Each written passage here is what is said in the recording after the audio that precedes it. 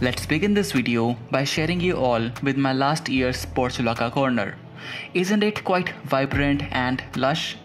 Not only last year, but I grow them every summer to enhance my terrace garden's beauty with those mesmerizing blooms.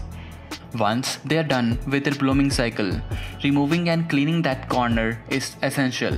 If avoided, insects and pests are usually attracted to the wet and damp soil of these plants to lay their eggs and increase their population.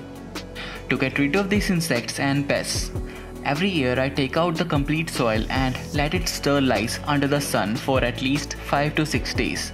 This practice makes sure that my plant's soil isn't a forever home to these insects. Let us also have a look at some updates on my other plants too. See how well this Brazilian morning glory is growing. It has almost covered the fence completely and I had to provide it with an additional support to help her climb over. However, it is still not giving out flowers because I had to shift it to a partly shaded condition where it is receiving only 2 to 3 hours of sunlight, which is quite insufficient for the flowering vine to produce flowers. To know more about this plant, you can check out my previous video that I have covered on Brazilian morning glory. I will put the link in the description box below. Let's move on to Juhi Jasmine creeper. See how well it is flowering right now.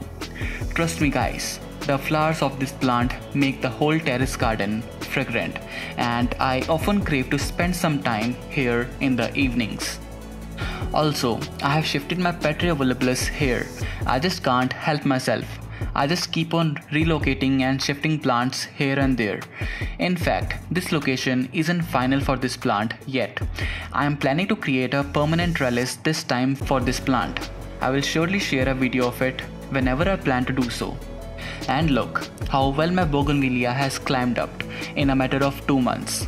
It was barely growing in its previous container, but the day when I gave it a larger space, it literally grew up tremendously. I really hope to see clusters of blooms on it before winters. Fingers crossed. And I will soon share more updates on other plants too. To watch more videos like this, kindly subscribe and see you in the next one. Goodbye.